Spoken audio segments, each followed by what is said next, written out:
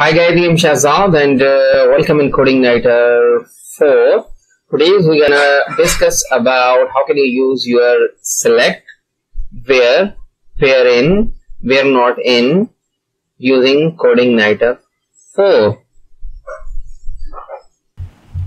Now I'm going to comment all the code so you can easily get the code. Now I'm saying that I have this class and I have this one, and also I have this query builder.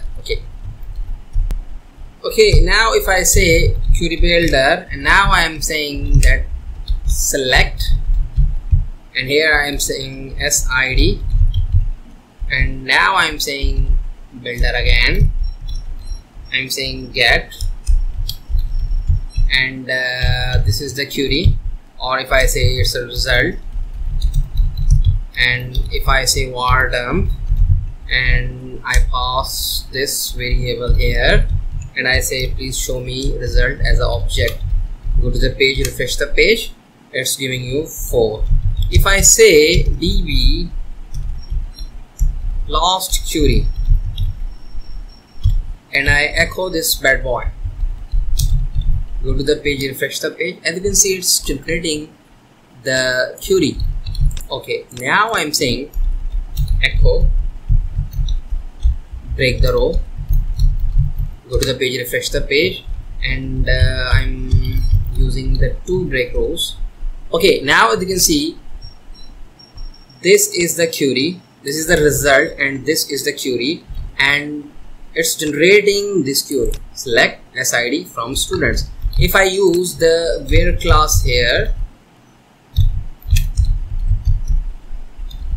builder, where it takes 2 parameters, one is the key, second is the value. I'm saying where SID equals to 3 or 2, I'm saying 3, refresh the page. So now as you can see it's saying where SID equals to 3. Okay, now if you use another where class, where method here, and you are saying where s name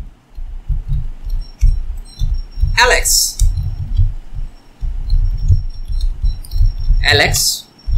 what happens? It will add the and then the value. Refresh the page, as you can see it's adding the and the value. Make sure this is the query and the result is 0, because we have the 3 records, and at the 3 records we don't have the Alex, so it's a Maria. So if I say that where Maria, go to the page, refresh the page, it will give you the 1 record.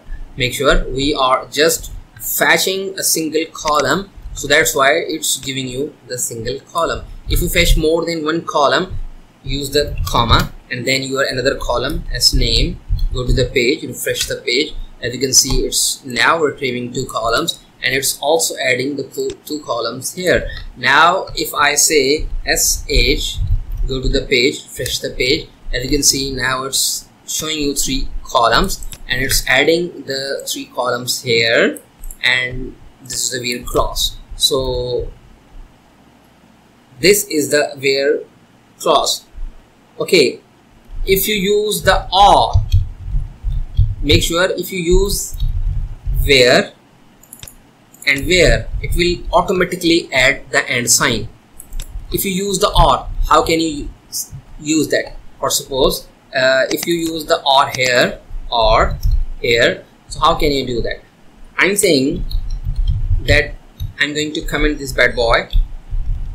Now I'm saying where id equals to 3 or where. So as you can see this is the or where class. It takes 2 parameter, first is key, second is value. I'm saying where SID, make sure now I'm saying 100. As you can see 100 is not available in the database, I'm talking about ID. So now go to the page, refresh the page, it will give you the 1 result, because this record is available in the database but it's not available in the database. We are using OR, so that's why we retrieving the one result or one tuple. So it's generating this query, and make sure this is the OR record. You can use as many as OR records as you want. If you use another as I'm saying 200, go to the page, refresh the page. So as you can see, it's now adding the OR here and 300. You can also change the column name. I'm saying S name something like John Alex. It's not available in the database. Go to the page, refresh the page. So now you can see it's saying it adding R and it's changing the column. This is the generated result, or sorry, generated queries, and this is the result set, and this is the query you are writing. Okay, if you want, this is very useful. I'm going to comment this one so you can easily get the code.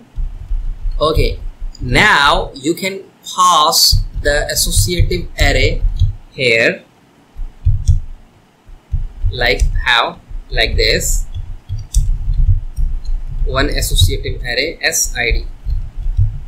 SID equals to 2. Go to the page, refresh the page, it's working fine. If you use another key, another value here where S name, it will add you the and sign. S name equals to Alex. Go to the page, refresh the page. So now you can see it's adding the and sign. Okay, so you can pass as many as, you can create as many as associative array or as many as keys and values as you want. So it's totally depend upon you. Now this is a second scenario. We have third scenario. For suppose if you need the less than and greater than sign in the where clause. Now I'm saying SID greater than 1. So you can also specify like this. Go to the page, refresh the page. As you can see, it's giving you 3 results because you are saying where SID greater than 1. So you have 1, 2, 3 records which is greater than 1. So that's why it's giving you 3 records. If I'm saying less than equals to, not equals to 1, so it will automatically give you the 3 records. If I say equals to 1, so I don't know, it will give you okay, because it's illegal. Okay, now because if you are using the key and pair value, it's automatically giving you this functionality, equality. Okay, so it's totally depend upon you how you manage your database. And this is the third scenario. If you have query like this, I'm saying to where, it's a variable, it's a simple variable, it's a where. Now I'm saying SID equals to 1. If I pass this variable to where method, go to the page, refresh the page, it's now working fine. So you can see you can pass as many as parameters as you want. I'm saying and S name equals to Shakesy. Now save the file, go to the page, refresh the page. As you can see, it's giving you 0 results because you have one ID, and at the one ID you don't have the Shakesy record. So this is the fourth scenario. You can we have a lot of scenarios, but for now it's enough. Okay, now you have, you know very well that where, you know very well that you can use the select method, you can use the get method, you can use the get where method, or you can use the or where. Now if I use wherein, what happens? I'm saying builder wherein, it takes one parameters as a array. I'm saying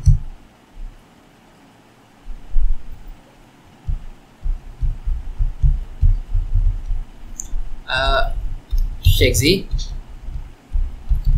John, and XYZ. It's not available. In the second parameters, sorry, you can tell the key of the, I'm saying S name, find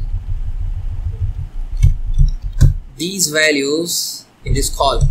So go to the page, refresh the page. So now you can see it's finding two records, John and Shakesy, and it's generating this query. Select SID, S name, age from students, where S name in Shakesy, John, and XYZ. So it's totally depend upon you how you are using. You can also use the or where.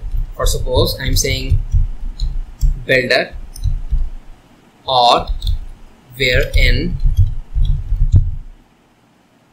same as specify your column. I'm saying S name equals to Maria and also XYZ and also ABC. So go to the page, refresh the page. So now as you can see it's giving you three results. Why? Because Shakesy and John available in the database and also Maria also available in the database. So that's why it's giving you the three records. So verify it, Maria, John, and Shakesy. Okay, so it's now creating this query. So you have where class name in, and it's also adding the or, because you are adding or wherein method. If you use or where not in, so what happens? I'm going to comment this one so you can easily get the code. Now I'm saying builder where not in. It takes same parameters. One is the key, S name, I'm saying John. Now I'm saying ABC. Here I'm saying Alex and column, semicolon. Go to the page, refresh the page. Now as you can see it's giving you two records, because this and this. If I use these names, refresh the page, as you can see it's giving you four records. I'm saying show me the records where not in. Not in means it's generating this query. I'm saying not in. So Alex, John. So as you can see it's not giving you the Alex or John record. This is also not available in the build. It's giving you the Shakesy and it's giving you the Maria. Okay, it's not giving you the John and Alex. You can also use query builder where not or where not in. Specify your column. It takes two parameters. One is the key and second is the array. So I'm saying S name not A, X, B, and Y. Go to the page, refresh the page. So now you can see it's giving you the four records, and in this time it's adding the or and it's adding not in. So it's totally depend upon you and your requirement. So in this way you can use the select where in or where not in by using the Codeigniter4. So I hope guys you are enjoying our series and also the videos. If you think we are doing good, feel free to share our courses and also the videos, and don't forget to click on the subscribe button so you never miss any update. And please guys, do share our courses and also the videos on social networks. So thank you for watching.